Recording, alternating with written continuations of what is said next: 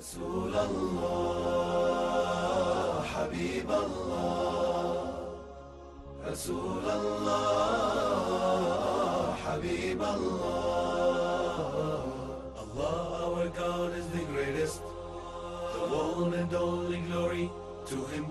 He wanted humans to be the best and give His best religion to them. Allah our God is the greatest, the one and only glory to Him. He wanted humans to be the best and give His best religion to them.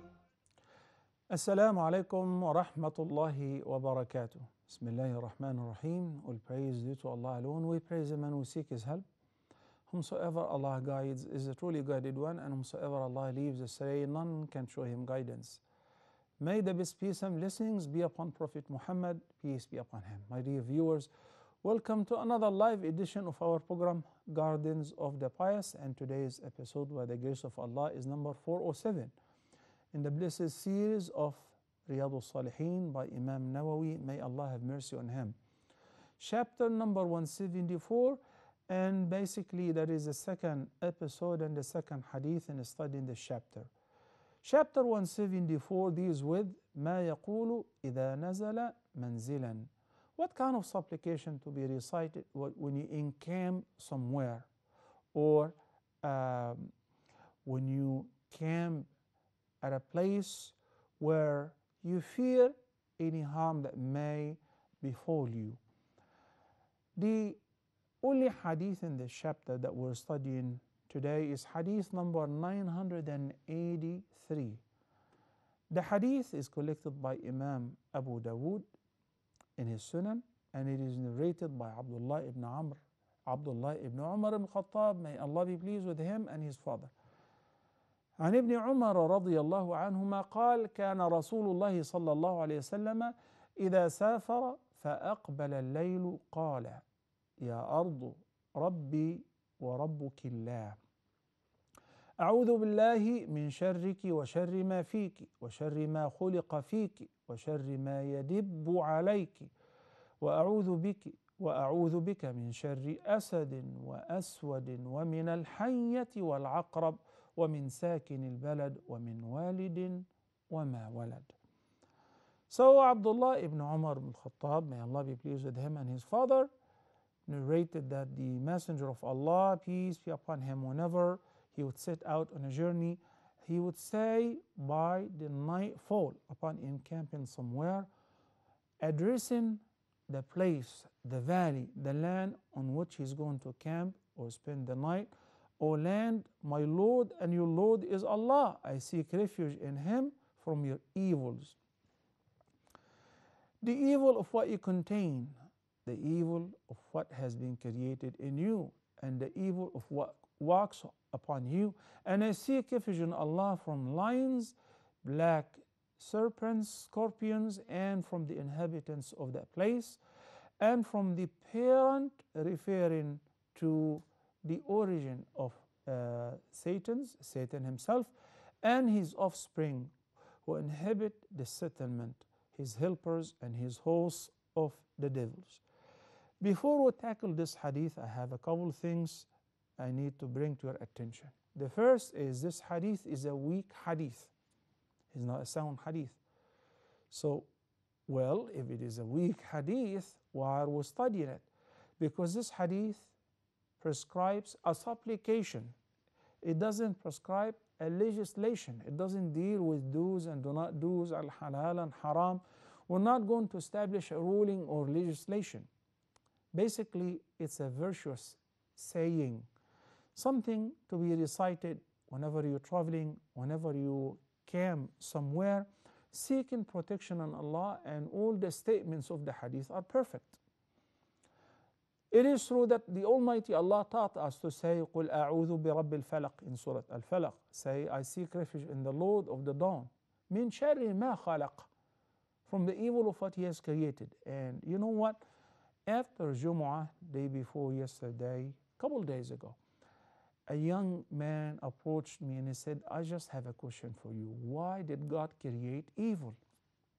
If it is evil, why did He create evil? So the answer is laid down clearly, in Surah Al-Zumar and in the beginning of Surah Al-Mulk, when Allah the Almighty says He is the Almighty, the All-Forgiving. He is the one who created death and life in order to test you which one of you is best indeed.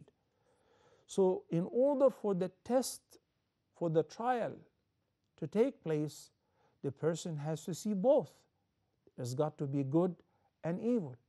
And when he allows the evil to take place, it doesn't mean that he approves it or he likes it. He only allows it to happen because that's a test. We as human beings and the jinn kind were created and were given this free choice. So there must be wrong and there must be what is right. And we've been guided to what is right and warned against what is wrong. So when you choose what is wrong, it's your liability, you're liable.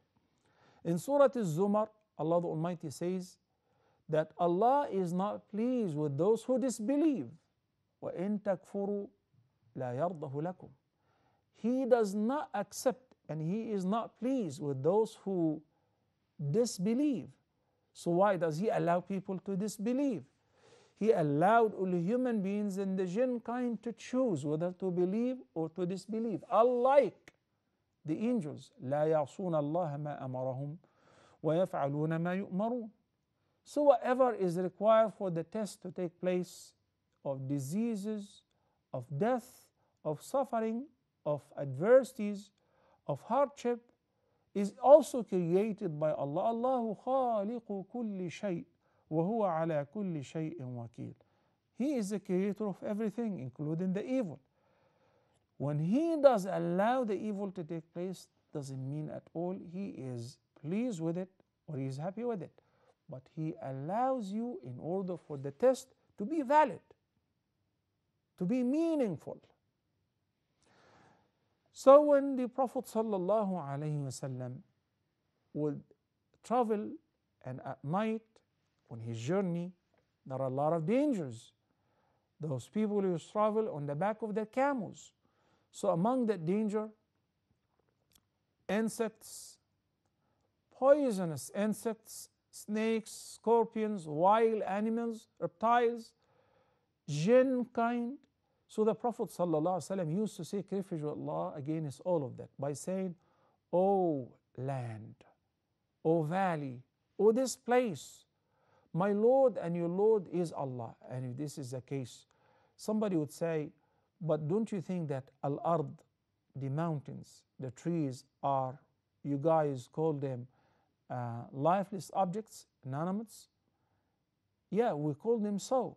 But as Muslims, we also believe that, subhanallah, the Almighty Allah said in Surah Al-Isra, وَإِن مِّن شَيْءٍ إِلَّا يُسَبِّحُ بِحَمْدِهِ وَلَكِنْ لَا تَفْقَهُونَ تَسْبِحَهُمْ. So according to this ayah and many other ayahs, Allah the Almighty stated that there is not a single creature, but it glorifies the praise of Allah. It declares that Allah is free from any imperfection. They do thank Allah, they do say Subhanallah, they magnify Allah. The only issue is that you do not comprehend the way they glorify the Lord. So they claim that the desk that you're sitting on right now is glorifying Allah. Yes, I do. And this is what Allah stated in this ayah. وَإِن مِّن شَيْءٍ إِلَّا يُسَبِّحُ بِحَمْدِهِ. The word shay is anonymous, which means, and there is not a single thing that He created, life or lifeless, human beings, jinn, animals, angels, the heavens, the earth, إِلَّا يُسَبِّحُ بِحَمْدِهِ. But they glorify the praise of Allah the Almighty. Yet you don't comprehend how they do so. إِنَّهُ كَانَ حَلِيمًا غَفُورًا. So it is perfectly fine, and it is in line with the ayah and with the other ayat, which indicate that all living creatures and non-living creatures, all creatures do praise and glorify Allah the Almighty, and they worship Him. So when you address the earth, the land, and the place whom you're going through and you're traveling, saying, Ya ardu, Rabbi wa Rabbukillah, my Lord and your Lord is Allah, then what?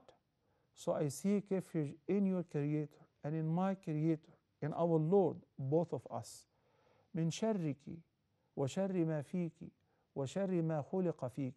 I seek refuge in Allah against your evil, if there is any evil in you, the evil that walks on you, the evil that is hidden within you, that is contained within you. وشر ما يدب عليك. The right pronunciation is يدب. And I seek refuge with Allah against the evil of everything that walks, crawls, or moves on top of you. So, من شر ما خلق فيك, there are a lot of creatures that are very harmful. Snakes, scorpions, black widows, wild animals. You know, they would not think twice before devouring a human being. But when you seek the refuge in Allah the Almighty against those creatures, you are provided with this refuge. You are protected divinely by Allah subhanahu wa ta'ala. وَأَعُوذُ بِكَ, now bika, because you're talking to Allah. And this is called iltifat, like shifting. In the beginning of the statement, you are addressing the earth, O land, O earth. And now, وَأَعُوذُ بِكَ, all of a sudden you change to seek refuge in Allah as you're talking to Him the second. O Allah, I seek refuge in you.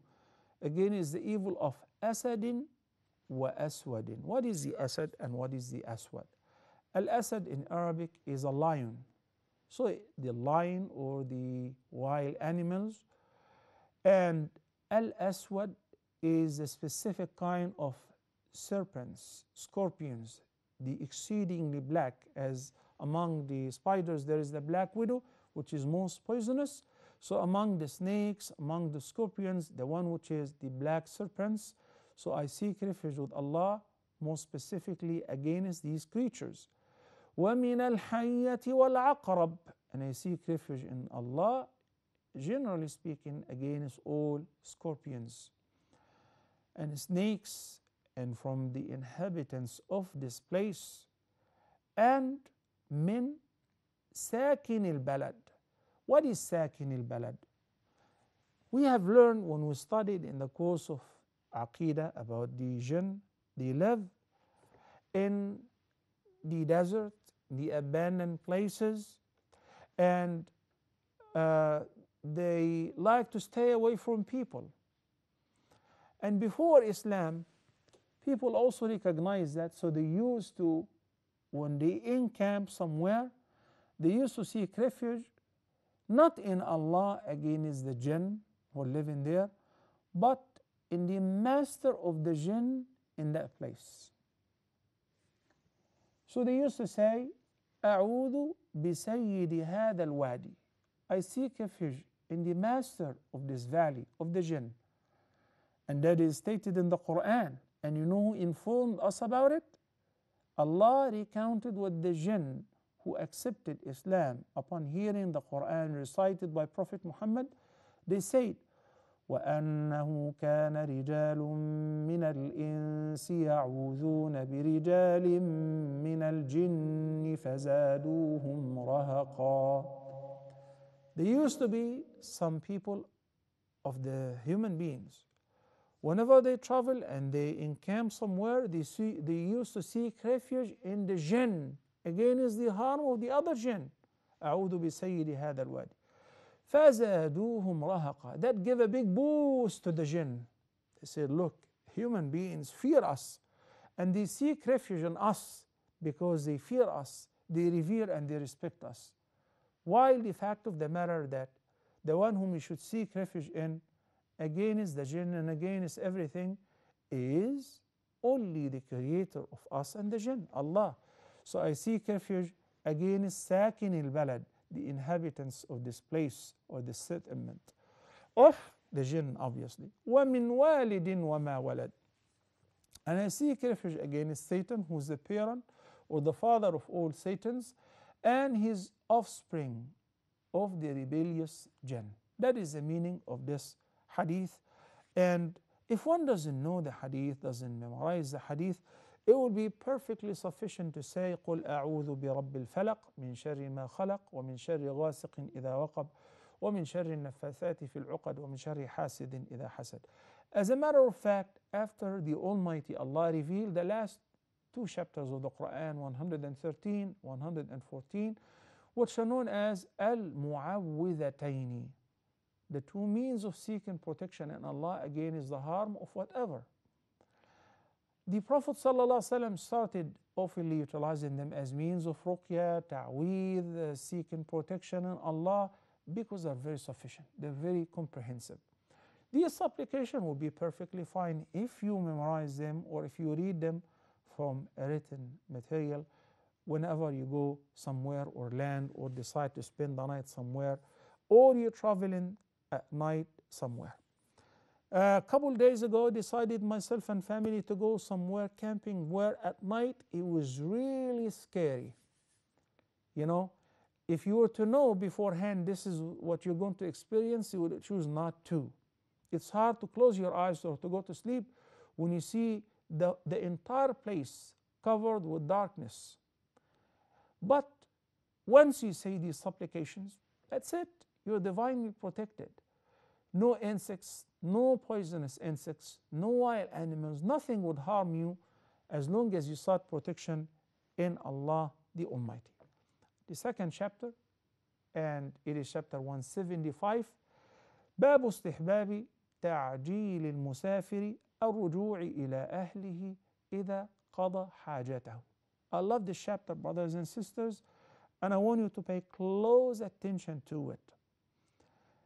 The recommendation of returning home soon after the accomplishment of a task upon traveling or undertaking a journey. The hadith is hadith number 984. Hadith number 984. It's a very interesting hadith.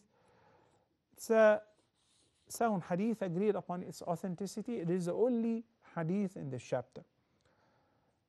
In this hadith, عن أبي هريرة رضي الله عنه أن رسول الله صلى الله عليه وسلم قال: السفر قطعة من العذاب يمنع أحدكم طعامه وشرابه ونومه، فإذا قضى أحدكم نهمته من سفره فليعجل إلى أهله. متفق عليه. The great companion Abu Hurairah, may Allah be pleased with him, narrated that the Messenger of Allah, peace be upon him, said, traveling is a piece of torment, since it deprives a traveler of his food, drink, and sleep. So when one of you has accomplished his purpose of journey, let him return home as soon as possible, as quickly as he can. The hadith is collected by the two great Imams, Bukhari and Muslim, may Allah have mercy on them. Is it really true that traveling is a torment or semi-torment or some sort of torment? Well, brothers and sisters, when we talk about traveling nowadays, there is no comparison between traveling just 100 years ago or even 50 years ago, let alone 1400 years ago.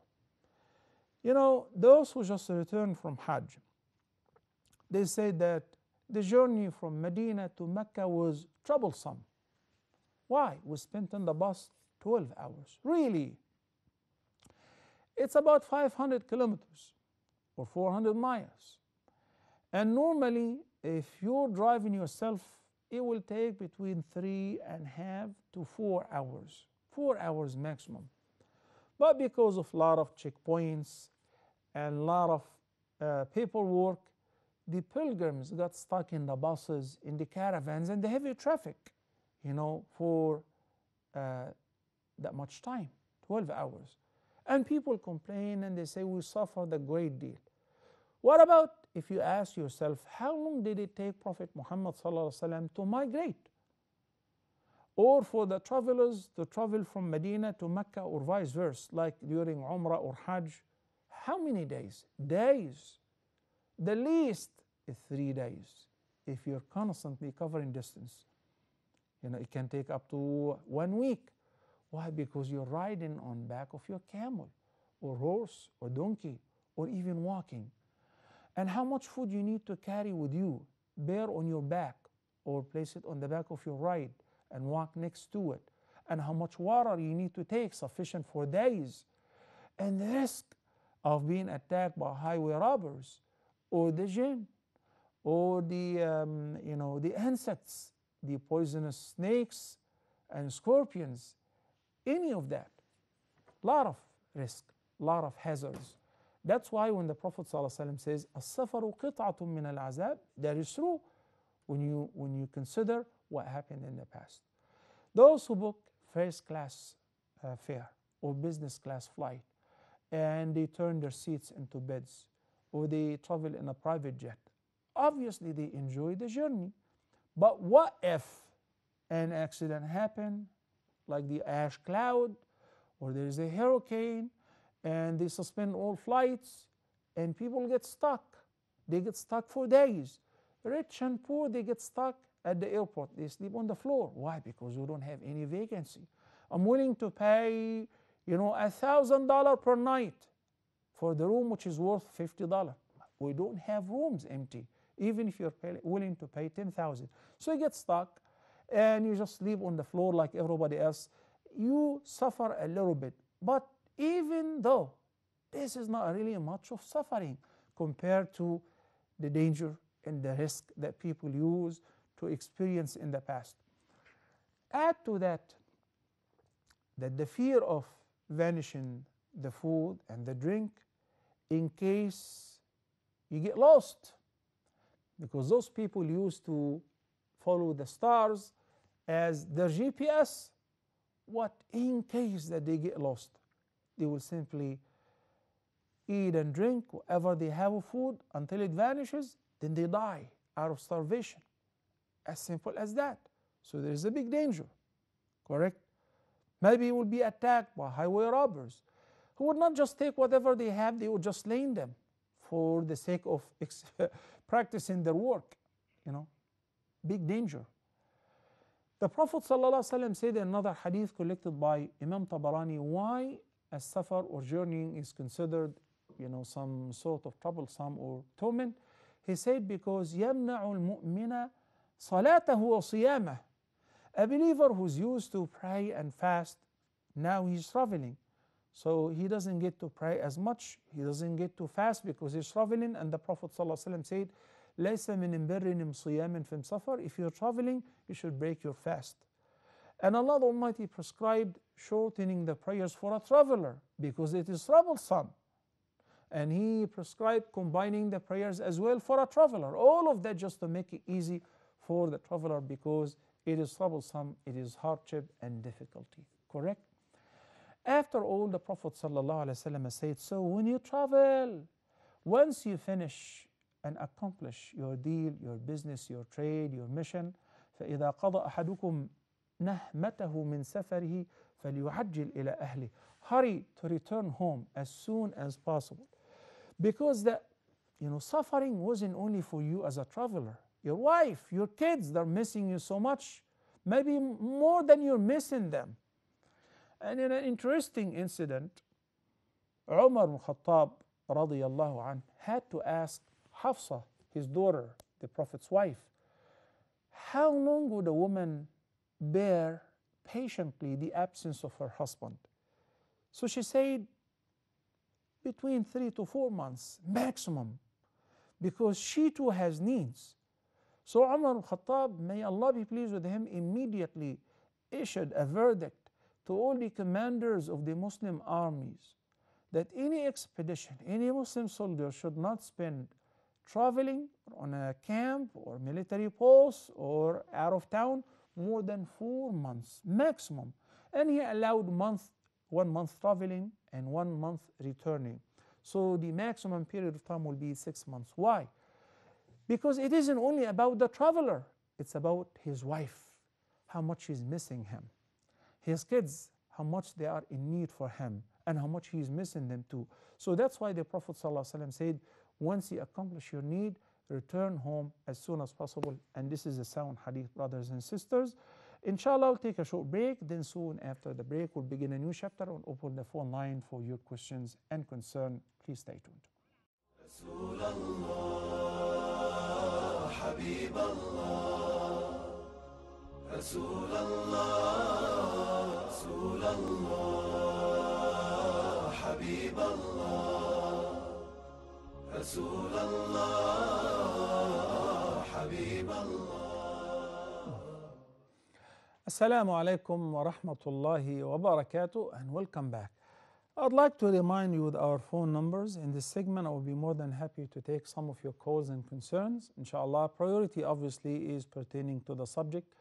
Area code 002, then 02 385551. The other number is same area code, then 010054699323. The WhatsApp number is area code North America 001-347-80600-25, and also will take your questions from the page as well, inshallah. All right.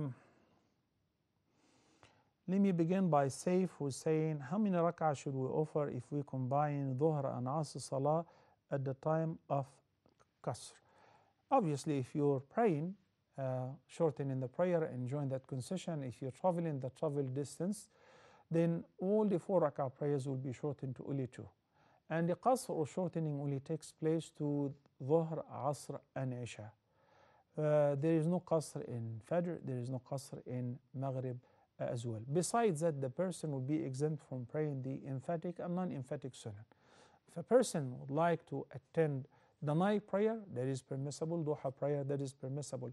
The only 2 sunnahs that the Prophet, peace be upon him, was very keen to observe even while traveling, the 2 rak'ahs before Fajr and the witr prayer before going to sleep, even while traveling. Before we begin the new chapter, I have a recommendation. And Assalamu alaikum wa rahmatullahi wa barakatuh. Muhammad from KSA, Assalamu alaikum. Welcome to the program, Muhammad. Assalamu alaikum, Shaykh. How are you? I'm doing fine, alhamdulillah. Thank you for asking. How about yourself? Alhamdulillah, Shaykh, alhamdulillah. I just seeing the screen, Shaykh, that the Huda TV is in financial difficulty, and we are trying our level best to contribute to Huda TV, inshallah. I have 2 questions, Shaykh. What is the target you are looking for to settle the financial difficulty at the moment in Huda TV? And my second question, Shaykh, in the Surah Kahf, which says Dhul-Qarnayn, people used to say it is Alexander Great. Is that true, Shaykh? So that is the 2 questions I have. Okay. Barakallah feek. Thank you, Shaykh. Barakallah feek. Thank you, Muhammad from the KSA. As far as your second question, there is no confirmation that he was Alexander the Great, but we know for sure that he was the only king who have ruled the East and the West, and he was a just ruler as the Almighty Allah described him in Surah Al-Kahf. With regards to your first question, any contribution, any sponsorship is really appreciated. To run and operate this channel annually, we're talking about between 550 to 600,000, that's it, which is literally nothing. Because I do claim that everybody who is working on board is contributing a great portion of their time for the sake of Allah, their effort and their salaries. So we do our best to maintain airing the programs on this channel. May Allah the Almighty accept. And that's why the sponsorship for programs is still open. If any person is interested in sponsoring a program or an episode or a few episodes in any program, we'll be more than happy, inshallah. You can leave your phone number with the control. You can take my number, or you can send an SMS to the WhatsApp number that is on the bottom of the screen. The area code, the WhatsApp number, which we receive calls on, you can send a message in this regard. I will be more than happy, inshallah, to get in touch with you. That is the number on the bottom of the screen. Thank you, Brother Muhammad. Now with the recommendation that I wanted to share with the viewers, and not with all the viewers, particularly I'm talking about the employers, the business owners, and most specifically the sponsors, or the Arabic term for it, the kafil, in the Gulf, where they have a lot of expats working for them from India, Pakistan, Bangladesh, Burma, the Middle East, here or there. You know, many of you are very generous. You build masajid, schools, you contribute here and there, and your zakah is worth millions, mashallah. May Allah bless you. But also many of you are negligent of your duties towards your employees. Yep, that's right. You just heard the Prophet ﷺ said, فَإِذَا قَضَى أَحَدُكُمْ نَهْمَتَهُ مِنَ السَّفَرِ فَلْيُعَجِّلْ إِلَى أَهْلِهِ. He ordered us not to stay away from our spouses, our wives, our children, our family for so long. Many of the expats, their income isn't good enough to make them sponsor their families, their wives, to come and live with them. So the least we can do for them is allow them to travel twice a year. Why not? Trust me, Allah will make your business prosper. You will not lose. Your business will not suffer of any depression. Rather, on the contrary, if this is your intention. When you think that contributing towards building a masjid is more important than contributing towards building a human being or maintaining the life of a family, that is gravely wrong and mistaken. That's not true. The Prophet ﷺ said the sacredness of a believer is greater than the sacredness of the Kaaba itself. You know? So when you know that somebody is working for you, and here I'm not talking about only Muslims. If you have a non-Muslim working for you, why are you holding him and holding his passport, and you do not allow him to visit his family and to go home for 2 and 3 and 4 years? Why? You know, if I am an employer and I have people working for me, I would pay for their round-trip tickets once or twice a year. I will be more than happy to do that, and this is an act of charity. You will be rewarded for that, even if it is not included in the contract. He doesn't have to be an American citizen or a British citizen to be able to travel freely whenever he wants to. Any person, any human being maintains the same rights. So this is a brotherly and a friendly recommendation for those whom Allah blessed with wealth, and they happen to hire people, expats, from poor countries to work for them. You have a driver. How many years since he visited back home or met with his wife? 2 years? That's haram. That's not permissible. Trust me. You know, you want to do something for the sake of Allah. If your wife is sick, if your son is giving you a hard time, do an act of charity by sending this person, this worker, home and say, here, I pay for your ticket. Go and visit your family. Stay for a couple of weeks. I just came back 6 months ago. Go again. Visit your family. No problem. This is what the Prophet ﷺ said, brothers and sisters. And we as Muslims should embody the advices, not just the commandments and the pillars of the deen, but all the advices of the Prophet ﷺ. None of you truly believe unless you love for others whatever you love for yourself. So imagine yourself being employed by somebody. What would you like? How much you miss your family? You know? May Allah make it easy for us, for all of us, to comprehend His deen. Ameen.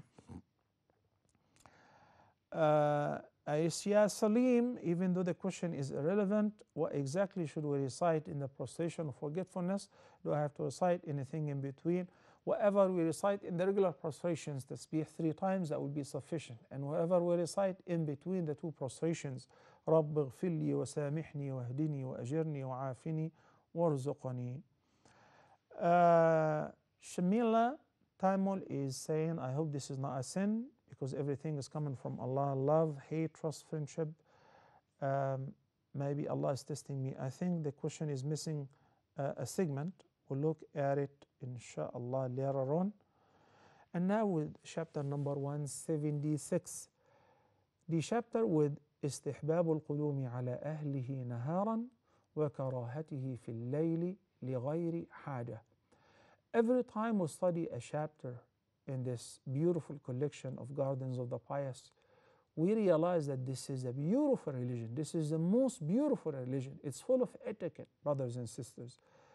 The desirability of returning home during the daytime and the dislikeness of coming to his family at the night time, especially the last part of the night without a pressing need. The first hadith we have is a very sound hadith. Let's learn the etiquette of returning home from the Prophet صلى الله عليه وسلم. عن جابر بن عبد الله رضي الله عنهما أن رسول الله صلى الله عليه وسلم قال: إذا أطال أحدكم الغيبة فلا يطرقن أهله ليلا. In another narration, أن يطرق الرجل أهله ليلا. نهى رسول الله صلى الله عليه وسلم أن يطرق الرجل أهله ليلا. متفق عليه.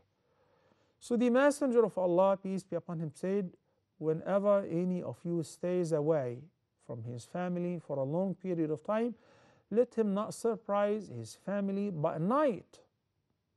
In the other narration, he said that he forbade us from coming back to our family at night. Why? Or better, why not? What is wrong with returning at night? Well, the Prophet ﷺ explained in another sound hadith by the same narrator. He said, إذا قدم أحدكم ليلا فلا يأتين أهله طروقا حتى تستحد المغيبة وتمتشط الشعثة. What does it mean? That is effective cause. He says, if you've been traveling for a long period of time, working in KSA, working in Kuwait, working in USA, and you're returning home 6 months later, a year later, some people think it's fun. It's so nice to surprise his wife and his kids. Hey, I'm here. He rings the bell. It's 2, 3 a.m. Who's this? Everybody is scared. That's daddy. That is not permissible. Rather, the Prophet ﷺ نهى أن يأتي أحدكم أهله طروقا, which means to return at the late part of the night without a previous notice, especially after a long journey. So from the hadith we understand, if somebody works the night shift and he normally returns 2 or 3 a.m., so his wife is used to that, no big deal. Come whenever you want to come. Somebody was late at work and he said to his wife, I will be coming kind of late. Not a problem. He's talking about somebody who stayed for long, 5 days, 6 days, a week, month, 2, 6 months, a year. So when you come, you shouldn't come at night. You shouldn't surprise them by dropping by at night, knocking on the door or trying to unlock the lock and enter in the house at night. Why not? What is the effective cause? Why is it not permissible? The Prophet ﷺ said for 2 reasons. حتى تستحد المغيبة. What is the meaning of تستحد المغيبة? A woman whose husband has been away for a while. Maybe she's kind of negligent of her taking care of herself, not wearing makeup, not combing her hair, not wearing nice cologne or perfume, not taking care of the very personal hygiene. It is a sunnah to shave the pubic area and to remove the underarm hair, to clip the nails, and all of that. This is from the deen. It's not only for makeup. This is an essential part. The Prophet ﷺ said these are 5 essential prophetic traditions of the pure nature, of the pure instinct. Every human being should be doing that by nature. Then specifically Muslims should be very keen to take care of that. Men and women should remove the pubic hair and the underarm hair, to clip their nails. So when a woman knows that her husband is away for a while, maybe she wasn't taking care of that. And تستحد المغيبة, يعني to remove the pubic area, to shave, to clean up herself, to adorn herself so that she would look pretty for her husband, to put on a nice lingerie, nice perfume, because your honey is coming back, your husband is returning. So when he returns, he sees what he likes. And he said, sallallahu alaihi wasallam, وَتَمْتَشِطَ الشَّعِثَةِ. The word ash'ath, يعني with the shriveled hair. We studied that when we said on the day of Arafah, Allah says, انظروا إلى عبادي أتوني شعثا غبرا, شعثا with the shriveled hair. And we said it's not recommended to comb your hair on the day of Arafah. Stay like that, dusty and with the shriveled hair. But when a woman is anticipating the return of her husband, she would wash her hair and take care of her hair and dress her hair. And that is the meaning of تمتشط الشعثة. Why? Because her husband is returning. But when a person drops by all of a sudden and he sees his wife maybe in what is known as ثياب المهنة, she's been cleaning up the house and taking care of the kids, and she was so tired, so she dropped asleep. So he comes home and you smell, you stink. Look at this. You're not even taking care of yourself. Yes, because I didn't know that you're coming. No, if you give me a buzz, I would have taken care of myself. That was, again, 1400 years ago, because they didn't have any means of communications. They didn't have WhatsApp. They didn't have social media. They didn't have, cell phones. They didn't have messages or messengers. But now, if a person is returning at any time, and he just lets his family know that I will be arriving, my flight would land at 2 a.m. I should be home by 4 a.m. So they are alert, they are awake, they are anxiously waiting for him. Is there any prohibition against that? Nope. So I don't have to stay at the airport or sleep on the floor or hire a hotel room until the morning? Nope. Because the effective cause is to make your wife get ready and to be prepared for you. The kids likewise. We have guests and the house is upside down. But now I knew that you're coming, so I take care of that. The Prophet ﷺ habit. Let's take this call first. Assalamu alaikum. Muhammad from Germany. Assalamu alaikum, Muhammad. Muhammad, can you hear me? Assalamu alaikum, Sheikh. Wa alaikum assalam wa rahmatullahi wa barakatuh. Welcome to the program. I'm fine, alhamdulillah. Go ahead if you have any questions, please. Yeah, Sheikh, my question is, is it allowed to read the following dua when I'm making sajda, like اللهم إنا نسألك من خير ما سألك منه نبيك محمد صلى الله عليه وسلم ونعوذ بك من شر ما استعاذ منه نبيك محمد صلى الله عليه وسلم وأنت المستعان وعليك البلاغ ولا حول ولا قوة إلا بالله. I got the dua, yes. When you want to recite it? Is it allowed to read this dua in sajda? Okay, I got your question, Muhammad from Germany. Because I heard it's not allowed to send salawat in sajda position. Got your question. Barakallah fiqh. No, it is definitely permissible to recite this supplication and any other supplication, including sending the peace and the blessings upon Prophet Muhammad in your prostration. There is no problem with that whatsoever. As a matter of fact, it is in the contrary. There is a recommendation by Prophet Muhammad, peace be upon him, to increase making supplications while in prostration. Barakallah fiqh. So the two effective cause, حتى تستحد المغيبة, okay, وتمتشط الشعثة, is why the Prophet ﷺ said, إذا أطال أحدكم الغيبة فلا يطرقن أهله ليلا. Whenever any of you has been traveling and stays away from his family for a while, he should not come to his family at night. But the Prophet ﷺ used to come during the day and during the evening till sunset, till Isha is fine. But after that, that was in the past. If the family now know that you're coming, there is no problem whatsoever. The Prophet ﷺ, whenever he would return from an expedition, from a caravan or a journey, number one, if it was daytime, he would head to the masjid immediately, pray 2 rak'ahs, then he goes home. And similarly his companions, that is the sunnah. If it was at night, he will camp on the borders of Medina so that people will get notified that the Prophet and his companions have returned. So every wife would prepare herself for her husband, and the kids too will prepare themselves for the return of their father, and so on. Nowadays, because we have an access, and that tells us that whether day or night, it is best to keep communications, to tell your wife that, hey, I have a friend who's coming home with me. What do we have for lunch? I'm so tired. I started my PMS and I cannot cook. Oh, that's okay. We'll go out. We'll dine outside. So there must be communication, brothers and sisters. The meaning of a family father does not mean that a person is a dictator or he has the only say. No. وَأَمْرُهُمْ شُورَى بَيْنَهُمْ. So they consult each other in every matter, in every affair. Well, the house is not ready. Obviously, whenever both of them are on the same page, and that happens occasionally, and the wife should not show resentment every time he's bringing somebody, no, no, no, no, no, because that becomes problematic. That's a different matter, inshallah, which we'll tackle in another time, but we ran out of time for today's episode. Until next time, brothers and sisters, I'll leave you all in the care of Allah. أقول قولي هذا وأستغفر الله لي ولكم والسلام عليكم ورحمة الله وبركاته.